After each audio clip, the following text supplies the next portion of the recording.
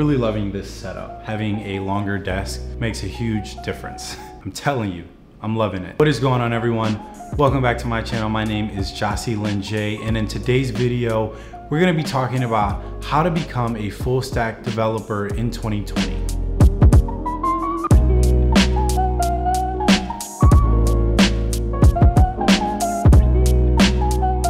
To give you some brief history about myself and why I feel like I need to make a video like this, I worked as a full stack developer as an intern for 3 summers, and I also worked as a full stack developer for I think a little bit over a year and a half full time. So what do you do as a full stack developer? Everything. No, literally you do everything. When I was a full stack developer, there were some days that I was literally programming in C# for some server side stuff, coding in SQL to make sure that the database tables are updated. And then I also could be coding in TypeScript for the actual application that the user interacts with. That didn't always happen, but it could depending on what you were trying to accomplish in your sprint. Full stack development refers to the development of both the backend and the front end of an application. As a full stack developer, you'll probably be working in a dev team, so it really depends on what story you assign to yourself. As a full stack developer, you'll be working on the functionality,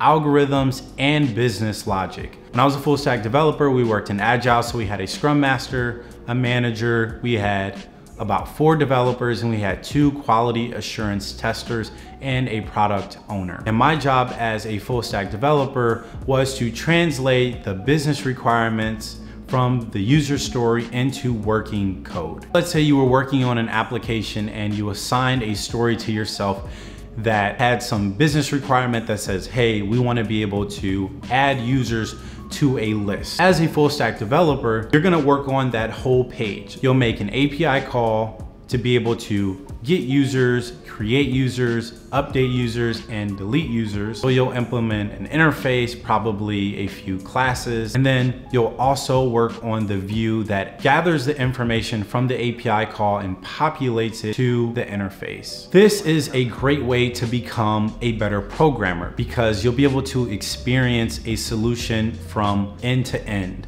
So you will know the application better than anyone else. You'll understand the front end, you'll understand the back end, and you'll understand how you store information. I really enjoyed working on stories where I would work on a whole web page because I loved not only building out the user interface, but I also loved understanding how the HTML elements interact with the back end of the application. Those of you who are wondering who should become a full stack developer, everyone. I know some of you all are interested in just pursuing backend development, maybe databases or front-end development, but my recommendation, even though it's a pain, my recommendation is to do full stack development. The reason being is because you'll actually really appreciate the life cycle of software development.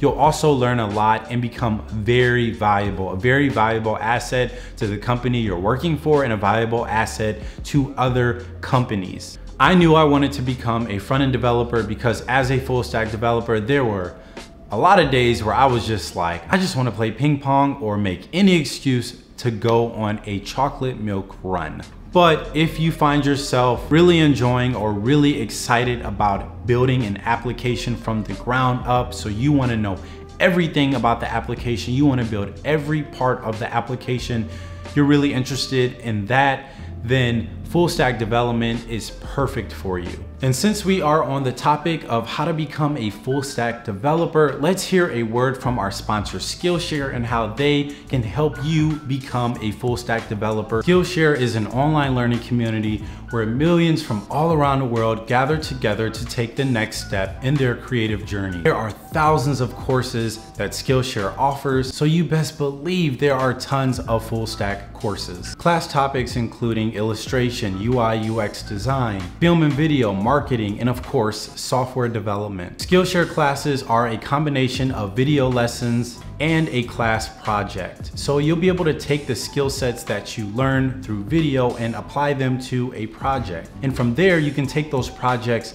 that you've created and finished and put them on your resume. For example, I'm taking a course called Vue.js Fundamentals for Beginners with Examples by Gyasi. This is a great course. I'm learning everything from events data binding, two-way data binding, the difference between methods and computing, which are properties within a Vue.js instance. Learning a JavaScript framework like Vue.js, Angular, and React is great to have on your resume, especially when it comes to applying for full stack development jobs. And when you have a solid understanding in a JavaScript framework, you're even more appealing to employers. The first 1,000 of my subscribers who click this link that will also be down in the description box will get 2 free months of Skillshare Premium. And for those of you who want to take the next step in your creative journey, you can get a Skillshare annual membership for less than $10 a month. Thank you to Skillshare for sponsoring this video. Now let's talk about more ways of how you can become a full stack developer in 2020. For those of you who are on the fence, or those of you who just have zero desire to become a full stack developer because you just think it's a pain in the you-know-where, here's why you should learn full stack development. You'll get experience in both the back end and front end. Since you understand the full spectrum of the code base, you can be a one-stop shop, not only for the company you're working for, but you could be a one-stop shop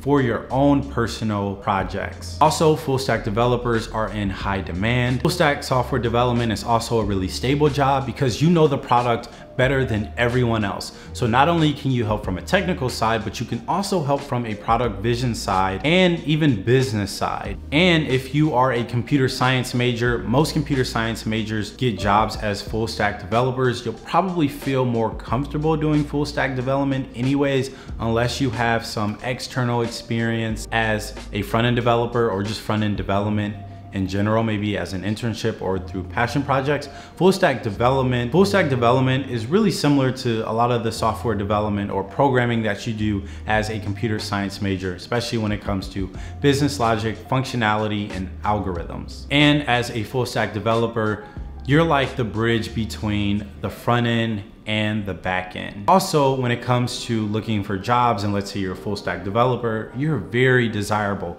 Whether you want to become a back end developer, a full stack developer, or a front end developer, you have the option of all three because you have experience. So how do you become a full stack developer?